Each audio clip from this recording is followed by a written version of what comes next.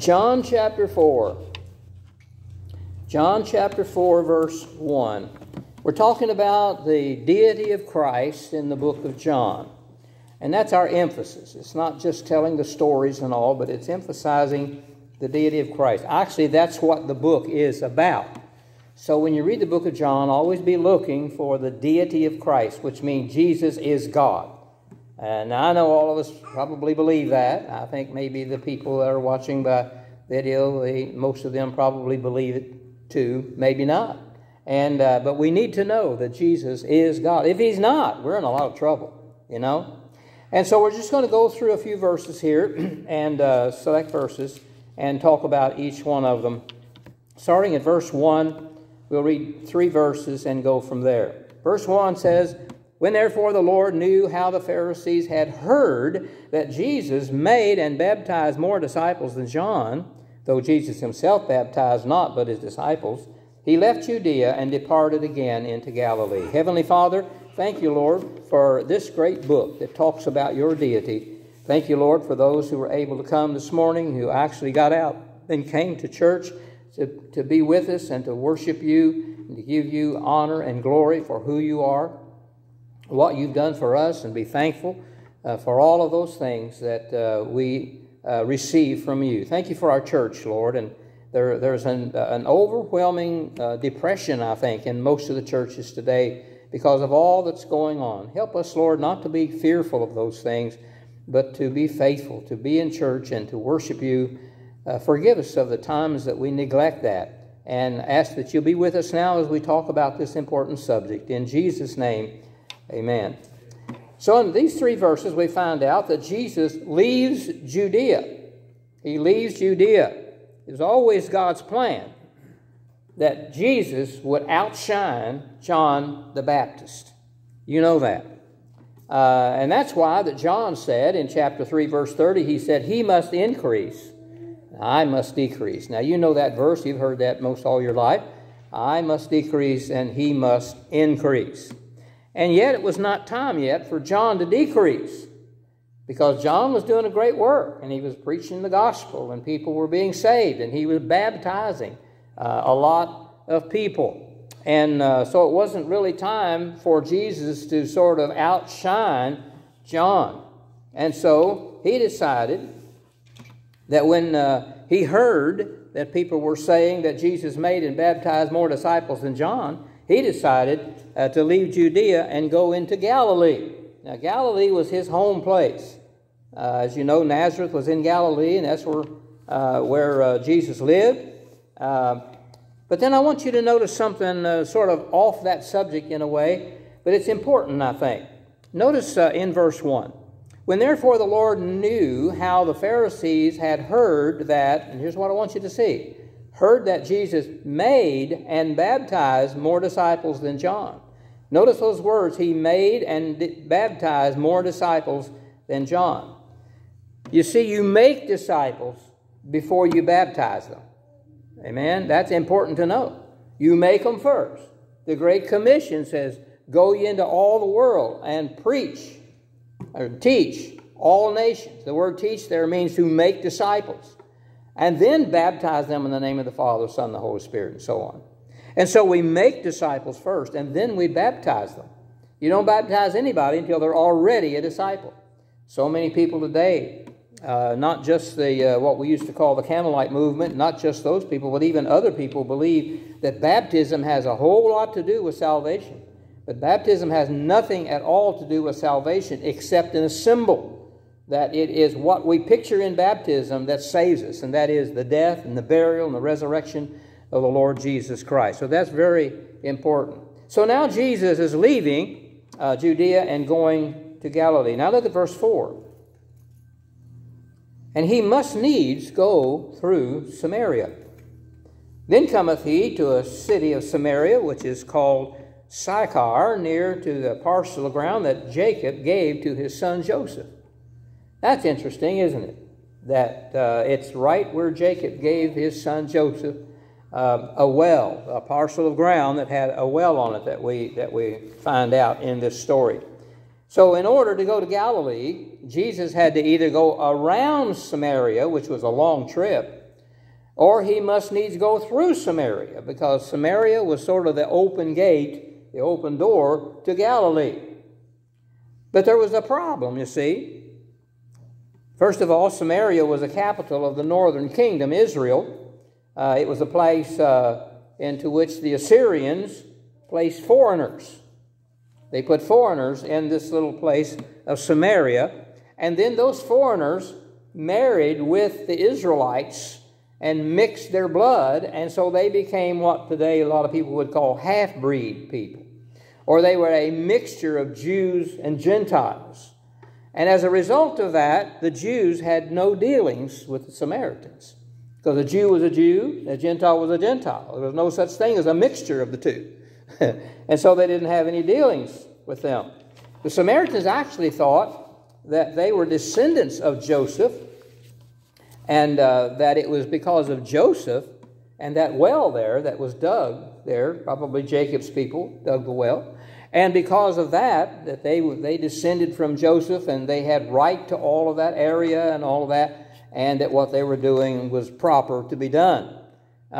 So it was a determined decision. Jesus determined that he was going to go through Samaria. Now, he did not have to go through Samaria. It sounds like that when it says he must needs go through Samaria. He didn't have to go through Samaria to get to Galilee. But he had to go through Samaria because that was his determined decision to go through Samaria, because it was God's will that he go through Samaria. And you know, the Bible says that it is written in the book, I came to do thy will, O Lord. And so God determined that he was going to go through Samaria, so Jesus had to go through Samaria. And whatever God determined, that's what Jesus had to do. And whatever God determined, that's exactly what Jesus did. He's God. He's perfectly God. Now, Samaria was an area. And in that area, there was a city called Sychar, and that's where he went there, according to verse number 4. Now, look in verse number 6 through 8. Jesus asked for a drink. Verse 6 says, Now Jacob's well was there. Jesus, therefore, being wearied with his journey, that's the humanity of Christ. He was human. He got tired. He got thirsty. And so he was there at Jacob's well, and he actually got thirsty. And it says, he sat... being wearied in his journey, he sat thus on the well, and it was about the 6th hour, which was about noontime. There cometh a woman of Samaria to draw water. Jesus said to her, Give me a drink. For his disciples were gone away into the city to buy meat or food, to buy food. So Jesus went to Jacob's well, which was the place there that he wanted to be. He knew where he was going. He stopped there because he knew that woman was coming to the well. That means he's God. He's weary, he's thirsty, he's human. But he stopped there and sat on the well because not only did he want a drink, I don't know whether he ever got a drink. I don't think the Bible ever said he actually got a drink. Maybe he did, I don't know. But he knew that woman was coming, and his purpose was not just to get a drink of water, but it was something a little bit deeper than that, of course, you see. In knowing these two things, we find the deity of the Lord Jesus Christ. When the woman came to draw water, Jesus said, Give me to drink. Now that sounds like a command. Okay, woman, give me a drink. But actually it was a request. I don't know whether you know grammar well enough or not, but you know, if you are writing something, a letter or whatever, and you ask somebody, will you do something for me? A period goes at the end of that, not a question mark. Isn't that interesting? Isn't that weird? Will you please send me 2 copies of your latest book? Period. And you know why? Because it's a request. It's not a question. You don't want the person to answer the question. You want them to send you the books. And so this sounds like a command, but it's not. It's a request. This is a request. Give me a drink. Or we would say, May I have a drink of water? And he didn't mean any disrespect. It was just that he started a conversation by a human need that he had. He was thirsty, and he wanted a drink of water. So here we see the humanity of Christ, and we see his deity also. Now verse 9. The woman wonders about the request.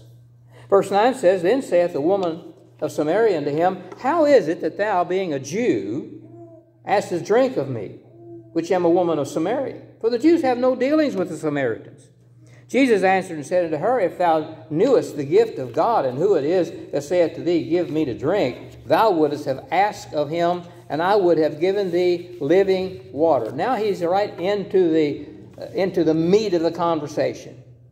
And he's talking to her about not only physical and fleshly things, but he's talking to her about spiritual things, which she has no idea about. She doesn't understand spiritual things.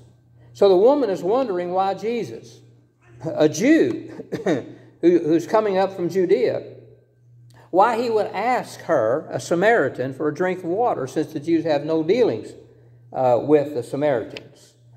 But we find out as we read the Bible that Jesus had dealings with everybody, didn't he? He dealt with everybody. I have a couple of verses if you'd like to turn. 1 John 2:2 deals with the idea that Jesus didn't come to save just the Jews. And it says there, you may be familiar with it, it says in 1 John 2:2, it says, And he is the propitiation, satisfaction, for our sins, and not for ours only, the Jews, but also for the sins of the whole world.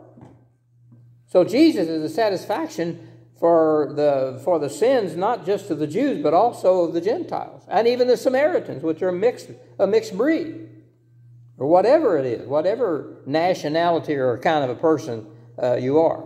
And also, we know John 3:16, for God so loved the world, and that means the whole world. Actually, in essence, it means the Gentile, because the Lord was in the minds of the disciples. He's trying to teach them that we're going to begin preaching to the Gentiles, and they're actually going to believe and trust the Lord, where the Jews many times will not. And it's going to work that way. So he said, For God so loved the world that he gave his only begotten Son, that whosoever believeth in him should not perish, but have everlasting life. And so now Jesus is dealing not just with the Jews, but he's dealing with mixed breed people. This should have told the disciples a whole lot of things that they needed to know. Jesus' answer then in verse 10 is straightforward. He answered to her, If thou knewest the gift of God, and who it is that saith to thee, Give me to drink, thou wouldst have asked of him, and he would have given thee living water. Now I've asked you for a drink of water. And again, I don't know whether he got a drink of water or not. She may have been taken back by the idea that he's talking about something that she knows nothing about. If you knew the gift of God. Well, what is the gift of God? If you knew the gift of God, well, we find that in the Bible, Ephesians 2:8. Most of you can quote this. For by grace are you saved through faith, and that not of yourselves, it is a gift of God. So if you knew the gift of God, you would ask me for a drink. But evidently she didn't know anything about the gift of God. So many people don't know about the gift of God. They don't know about salvation. And a lot of times it's because we don't tell them about it. It's because we don't go to them and talk to them and tell them about the Lord. I do my best to talk to everybody wherever I go and try to tell them about the Lord. Sometimes I can, sometimes I can't. And sometimes they look at you cross-eyed. But that's okay. You know, that's my job. So I try to do it everywhere I go. Romans 6:23, the wages of sin is death. But the gift of God is eternal life through Jesus Christ our Lord. If you knew the gift of God, if you knew anything about eternal life, you would be asking me for a drink. But she didn't know anything about that. The second thing he said to her, if you knew who it is who's speaking to you. Jesus himself is the gift of God. Out there, I had John to put out there on the sign, God's unspeakable gift. That's Christ. God's unspeakable gift. 2 Corinthians 9:15 says, thanks be unto God for his unspeakable gift. That's the Lord Jesus Christ. He's unspeakable. You can't describe the Lord, not really the way you want to. You can't tell who he is. You can't explain to people really who Jesus is because he's more than our language can express. We know him in our heart and our spirit and our soul and so forth, but we can't describe him because he's more than what we can comprehend.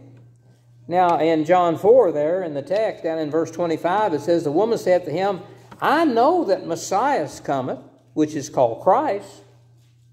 Now, at least she knew that. She got some theology from some Jew somewhere. It says, when he is come, he will tell us all things. Jesus saith to her, I that speak unto thee am he. You know, he tried to tell that to the Jews. They wouldn't believe him. I am the Messiah. I am the Son of God. I am the King of the Jews. You know, and they didn't hear it. Now he's telling her, I that speak unto thee am he. So he admits he is the Messiah. And so the woman could have asked for living water. If she had known what the gift was, and if she had known that he was the Messiah, she could have asked, give me living water. It's not in this well, but you have to give it to me. So give me living water. If she had known the gift of God, and she didn't really know the gift of God. And John 4, look at verse 13 real quick. It tells us what the living water is. Jesus answered and said unto her, whosoever drinketh of this water shall thirst again. The water in this well. See, Jacob's pretty well known. Jacob is part of that great covenant that God made with Israel. And with the Gentiles also, by the way. Abraham, Isaac, and Jacob. They are the fathers of the covenant. And Jacob was the one who dug that well. See? But he says, whosoever drinketh of this water shall thirst again. But whosoever drinketh of the water that I shall give him shall never thirst. But the water that I shall give him shall be in him a well of water springing up into everlasting life. Boy, that's some pretty good water, isn't it? That's some awful nice water. If you can just take a drink and you don't ever thirst again, that'd be pretty nice. Now, she's still thinking about the water in Jacob's well. Or maybe another well where they could go and Jesus could give her a drink out of that well, and maybe she would never come back to the well to draw water again. But she still doesn't quite get it. But she's going to, I think. Look at verse 11. Jesus is greater than Jacob. Because, see, in Samaria, Jacob was the big deal. Joseph and Jacob, they were the big deal, you know. Because Jacob dug the well. Now, he didn't literally do it himself, I don't think, but he had it dug. Look at verse 11. The woman saith to him, Sir, thou hast nothing to draw with, and the well is deep. From whence then hast thou that living water? Art thou greater than our father Jacob, which gave us the well, and drank thereof himself and his children and his cattle? Are you greater than Jacob? My, what a question. What a question to ask the Messiah. He just told her, I'm the Messiah, and the Messiah will tell us all things. And she said, are you greater than our father Jacob? Well, you have nothing to draw with. I don't see anything here for you to draw from any well, including this well. How are you going to get water? And so she surmises that Jesus has to get this living water from somewhere besides this well. So she's coming closer and closer. You know, the Lord's revealing to her spiritual things. Now she's coming closer and closer to the idea that he's talking about some water that's not in any well like this well of Jacob. And so she said, well, then where are you going to get this water? In other words, you're not going to get it here. Because you said if we drink of this water, I'm going to thirst again. But if you drink of the water that I'll give you, you won't thirst again. Where are you going to get this water? It's not in Jacob's well, that's for sure. So she wonders from a spiritual aspect whether Jesus might be greater than Jacob, who gave them this well here at Sychar. Instead of answering her question directly, Jesus explains the water which he can give to her. There in verse 13 and 14 we've already read, and what that will do. You'll never thirst again. Any water that we drink here on earth, of course, will last a while. I was watching yesterday afternoon, I was watching The Rifleman. Of course, you don't know anything about that. You're not old enough to know what the rifleman is. But I was watching the rifleman, and he and the little boy were out in the desert, and I don't remember. I didn't see the first part. I don't know how they got there, but they were going to go on this long journey, walk or something. And so they were trying to get enough water that they could have enough water to last all that big walk they were going, because they had only one horse and a whole bunch of problems, And so Mark, the little boy, he began to drink water and drink water and drink water. And he said, now you drink all the water you can until it just about makes you sick. So he was drinking out of the coffee pot, drinking water. And then his dad got the coffee pot and put water on it and poured it over his head. And he said, Dad, what are you doing? He said, I want you to be drenched with water, because it's got to last a long time. And so he poured water all over him, And now, humanly speaking, that water's not going to last. And so that was part of the story, naturally. Now, I'm not going to tell you how it ended, because I don't even remember. So it doesn't make any difference. But nonetheless, water is important. We need to drink. I found out a few months ago I wasn't drinking enough water, and I was getting dehydrated. And I just recently found I wasn't eating enough, so I started eating a little bit more. If you notice I'm getting fat, it's because I'm eating a little bit more. And the thing of it is, it has helped my pain. It's helped me feel better. And so I don't know. I'm going to talk to the doctor about how much am I supposed to eat, because if it makes me feel better, I'll just eat more and more and more. And so we need water. It's a necessity. But he said, if you drink of this water, you will thirst again. But the water that Jesus is going to give her will be springing up into everlasting life. You take one drink of the water that I'll give you, and it'll be like a spring. Now, when I was a little boy, I didn't know the difference between a well and a cistern. I had no idea. I thought a well was a well, a cistern was a well was a cistern. It's just a big hole in the ground you get water out of. That's all I knew. Until I went down in southern Kentucky, and I found out that down there they dig wells. Up here in northern Kentucky, most people don't have wells. Some do, but not very many. And so down there, they dig wells. Down in Lawrenceburg, Kentucky, where my wife was raised, they had it was 80 feet deep before you could get to the water. You had to go down 80 feet to get to the water. But that water there was a spring under there, and it just kept going through, and they never ran out of water. Never ran out of water, because the water was constantly coming through. And that's what salvation is. It's a spring of living water, as the song says, a spring of living water. And it's welling up in us like a spring to everlasting life. And that everlasting life, it keeps bubbling up and keeps bubbling up and it never goes away, and you never thirst again. That's eternal security, and why people don't believe it, I have no idea. But it's bubbling up to everlasting life. That's what salvation does. That's what this water is. Now, John 6:35 says, Jesus said to them, I am the bread of life. He that cometh to me shall never hunger. Boy, that would be nice. Except the fact that I didn't hunger, I'd die. But he said, you come to me, you won't ever hunger. And he that believeth on me shall never thirst. You will never want for salvation again, because you'll always have it. It'll always be there. Now then, real quick, verse 15. The woman passes the test.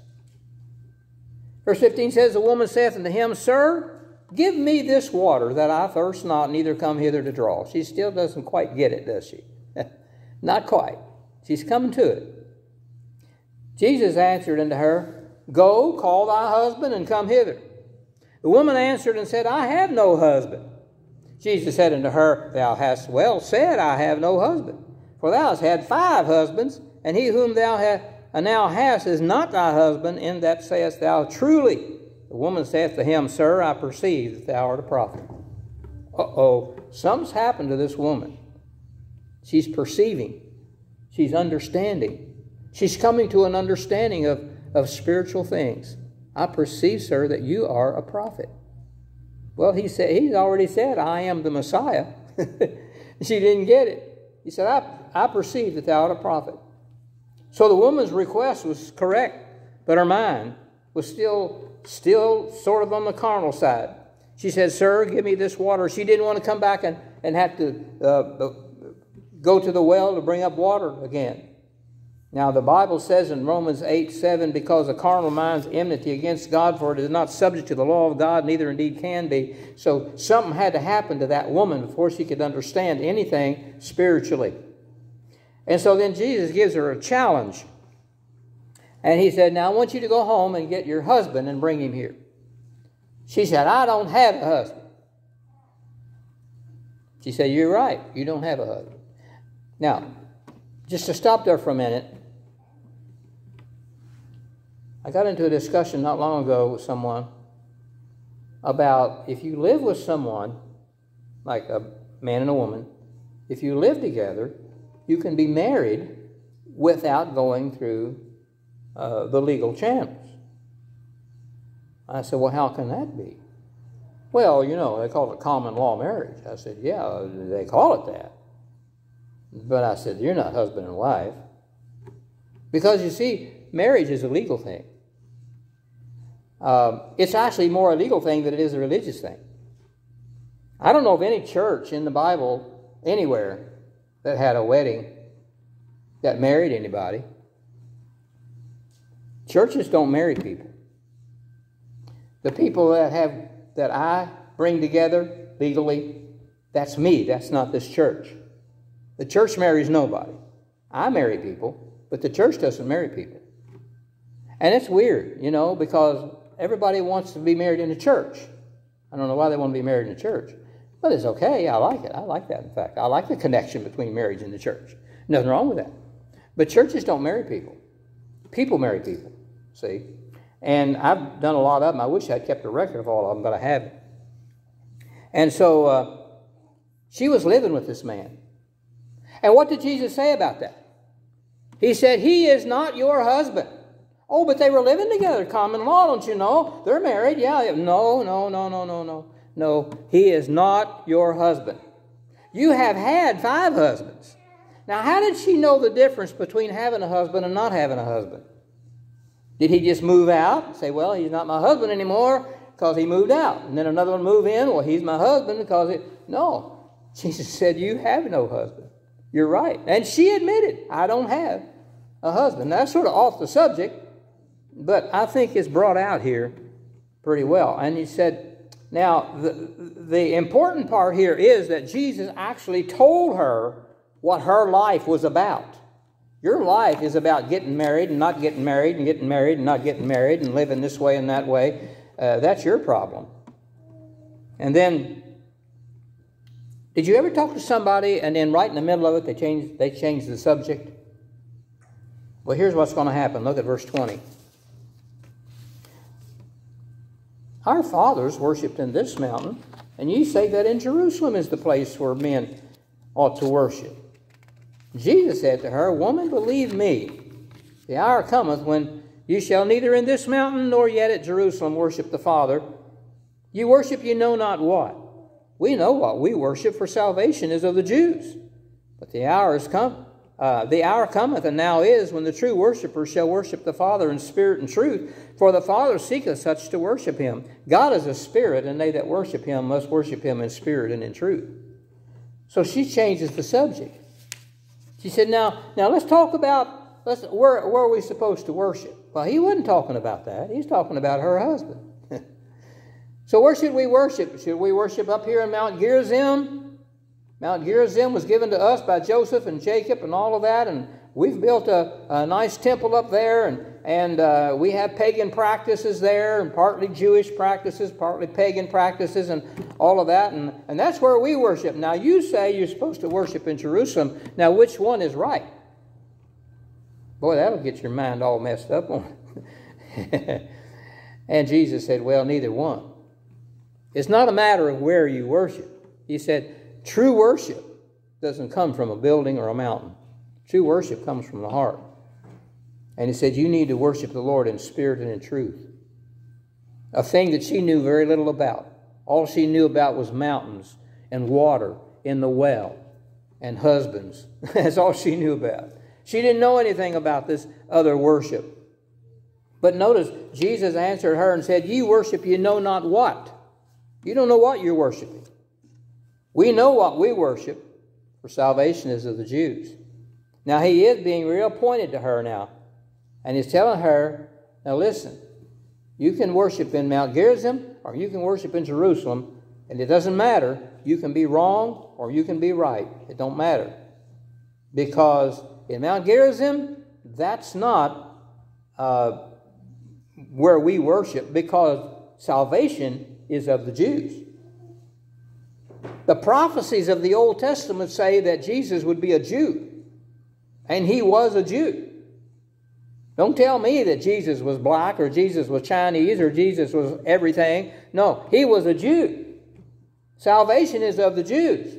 Our salvation came from the Jews. We have a whole lot that we owe to the Jews. And mainly because God set it up that way. He sent his Messiah as a Jew. He was a full-blooded Jew that came down from Abraham all the way down through those hundreds of years, and he was the son of Mary without an earthly father. Now let's better close this pretty soon. Romans 6:17 says, "But God be thanked that ye were the servants of sin, but ye have obeyed from the heart that form of doctrine which was delivered unto you." So we worship the Lord in the Spirit and in the heart. 1 Corinthians 10:4 says, "And did all drink the same spiritual drink, for they drank of that spiritual rock that followed them, and that rock was Christ." And so now, he talked to her about her husbands. He talked to her about Mount Gerizim and about Jerusalem, and got all that taken care of. And then she goes home and tells all the men about a man that told her everything she ever did. So we don't know what else he talked about. But he must have talked to her a long time about everything she ever did. And the men said, "Oh, yeah, well, okay, if that's what you say." And then they went out and they believed the Lord because they heard him say those things instead of her. And so what the Lord did here, the Lord went to a lost lady that was of a Gentile nature, gave the gospel to her, and she believed in Jesus Christ as her Messiah and as her Savior. And the world needs to do that today. Jesus was a Jew, yes. If you're anti-Semitic, it's going to be hard for you to trust the Lord, because salvation is of the Jews. Jesus was a Jew. And Jesus came, died, went to the grave, paid for our sins, resurrected the third day. And whosoever believeth in him should not perish, but have everlasting life, and will never hunger and will never thirst again. Let's stand together. Prayer.